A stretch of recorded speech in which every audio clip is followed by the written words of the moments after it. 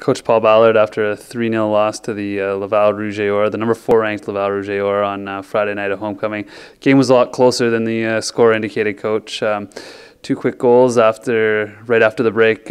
What happened there? I don't know. 1 minute. If you could take that minute away, if we could have a redo, I mean, it would be a different game. And it's the unfortunate reality, and it just seems that 1 minute seems to be what sums up our season right now. It's the slight mental lapse. And good teams expose that. Our first half was incredible. It was everything we had planned. It was everything that we wanted it to be. We caused them to change their system, we really believed we could go into the second half and do the same thing. But that's the way the game goes. I really believe that as much as it doesn't show, we are learning, we are growing, we are getting better. Our stats show that.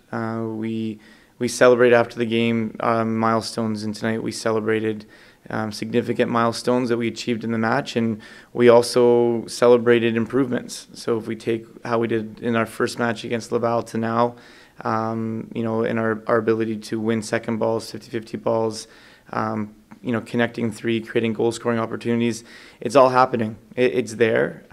We know we're close, and we just got to keep believing in the process.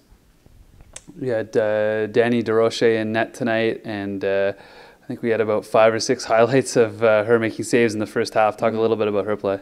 Yeah, the challenge that we put before Danny was come in and keep us in the game. We didn't ask her to win the game, to steal the game. We said, Danny, keep us in it, keep us alive, keep us believing, and she did that and more. She was incredible. She made great saves, but she was calm. She kept us alive. She was communicating.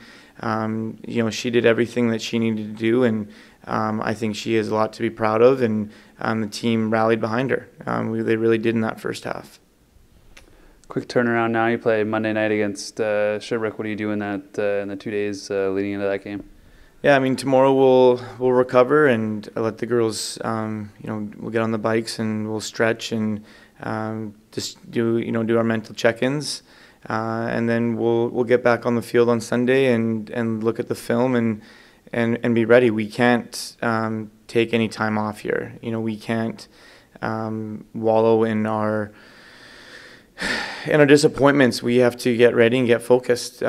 We have Sherbrooke Monday, and then another quick turnaround, and we have UQAM on Thursday. So our mindset is we want to go into that Thanksgiving break on the most positive point of the season.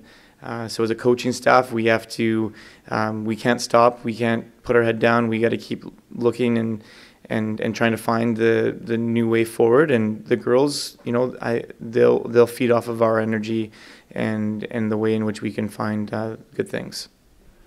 Thanks very much, Coach. Good luck. Thank you very much.